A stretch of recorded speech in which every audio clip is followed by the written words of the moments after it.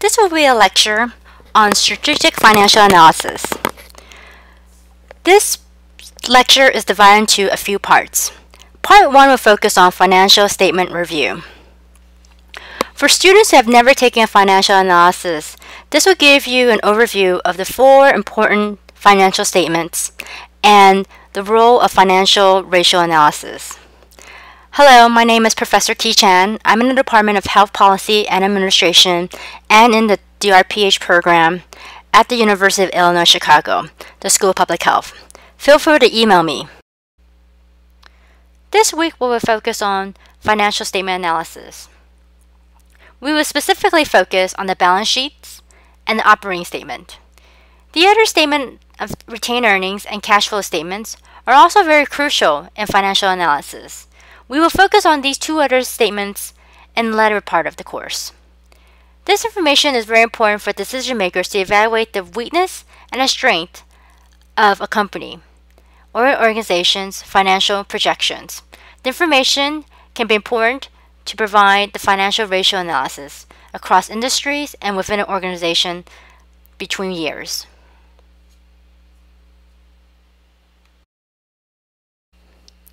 The balance statement consists of 3 important components. They are assets, liabilities, and net assets. Assets can be categorized by current assets and non-current assets. Current assets are defined by what the organization has, what have been invested in, and what have been deposited in with others. Current assets can be defined as assets within 1 year. Non-current assets are defined over 1 year. Liabilities are also defined as current liabilities and non-current liabilities. Current liabilities are what the organization owes to others or holds on behalf of others. You can imagine this would include debt, long-term debt, short-term debt. Net assets are equivalent to the net worth of an organization.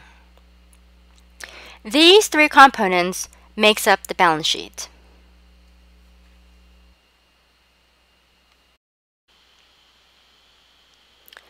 In the corporate world, they define this financial statement as the balance sheet. In the nonprofit organization world, they define this financial statement that encompasses the assets and liability as a statement of financial position. One of the other differences between nonprofit and corporate world is that the difference between current assets and current liability is defined as net assets. In the corporate world, they see this difference as defined as owner or stakeholder equity. Assets is listed in the order of liquidity. What this means is that items that are more cash ready are listed on the top in the assets category. Assets that are less liquid, such as inventory, which means that they are not cash readily available immediately, is listed near the bottom of the assets category. Liability is listed in the order of maturity. For example, short-term debt will be listed on the top, and long-term debt will be listed at the bottom in the liability section.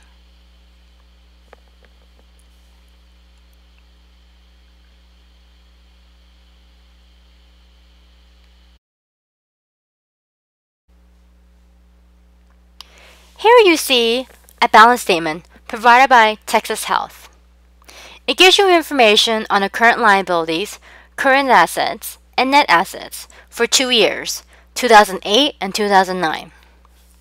As you notice here, where it is circled, it highlights the total assets, total liability, and total net assets. Total liability plus total assets equals the total assets. If you also notice on the asset side that cash and cash equivalent is listed on the top because it is considered more liquid compared to inventory, which would take much more time to be translated into cash. Current liability is listed in the section where you can see that long-term debt Net assets is divided into three categories: unrestricted, temporarily restricted, and permanently restricted. The reason why these categories are divided into these three specific ways is due to the nature of the funds and the restrictions on the funds. For example, unrestricted assets are considered undesignated. They could be surplus or deficiency from a previous fiscal year. Therefore, they're funds that you can utilize. Or there could be funds that the board designated for a specific project, for a cash reserve, for a specific purchase, or for property and equipment. These are net assets that has no restrictions. Therefore, the funds can be utilized with great freedom.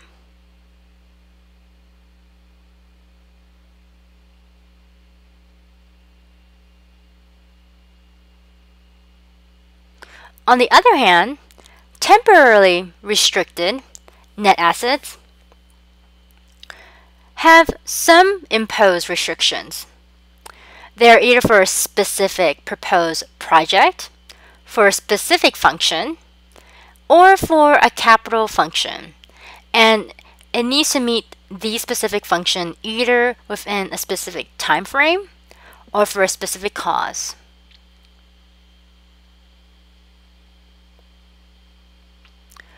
Permanently restricted net assets are often restriction imposed by the donor.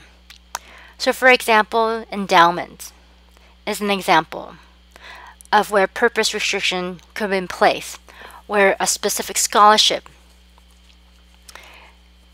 is only available for a specific group or for a specific cause or for a specific place.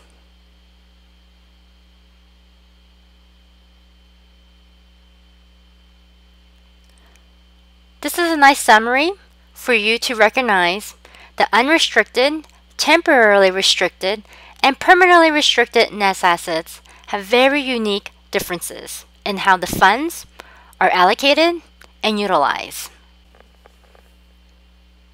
In summary, assets equals liability plus net assets.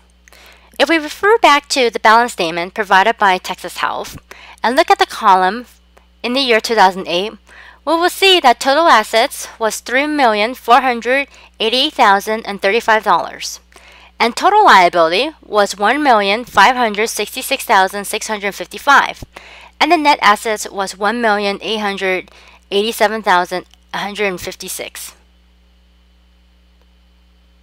You can do the same math for 2000.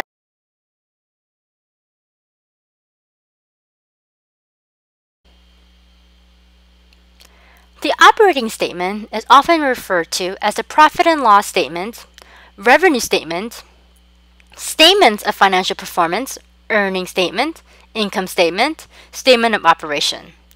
It contains the financial activities for a specific period, or for a month or a quarter of a year. It includes the revenue, money taken in, expense, and the difference between the two. Here you see the operating statement provided by Texas Health. You can see that the total operating revenue minus the total operating expense gives you the operating income. This is the basic formula in the operating statement. Please take a note of all the items that made up the operating revenue. In this specific case, net patient service revenue and net realized investment income. Anything that had a negative, which is defined as loss, is represented with a parentheses. Also take advantage of looking at what they count as expenses.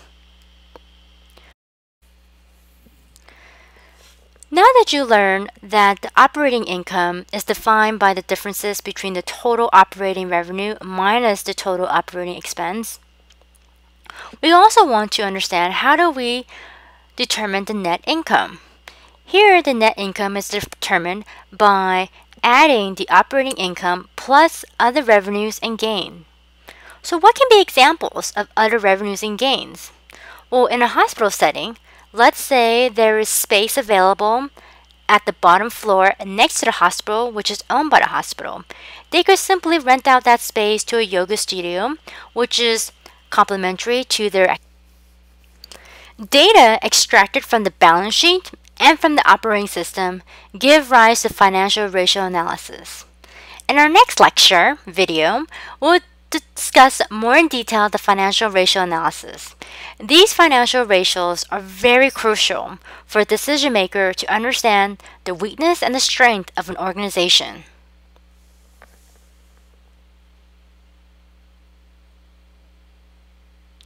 See you on Blackboard.